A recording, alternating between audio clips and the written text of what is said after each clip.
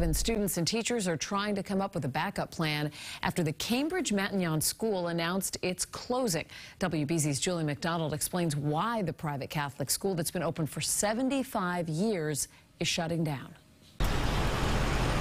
The crushing announcement for the Cambridge Matignon School community came after school on Tuesday. These last weeks of the year will be the final chapter in the Catholic high school's more than 75-year history.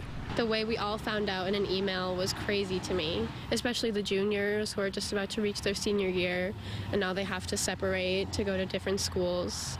That's awful. Those juniors, a class whose high school experience has had no shortage of change and uncertainty. Their freshman year was in the midst of COVID. You know, they came into school with all these new people that we could barely even make friends. We could barely even get close to each other. So now their senior year is going to get stripped away from them. Matignon students join many other local Catholic families scrambling to come up with a plan for September. St. Joseph Prep Boston, Mount Alvernia in Newton, and Bishop Conley in Fall River have all announced this school year is the last. It's kind of hard just because it's so close to the end of the school year and the beginning of our junior year starts next year.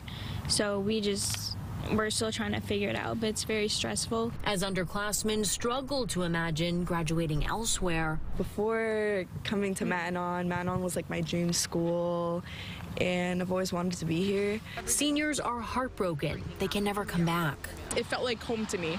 I just always felt like I belonged here. The school promises more information in the coming days and weeks, but says it will support underclassmen with their options throughout this transition. In Cambridge, Juli McDonald, WBZ News.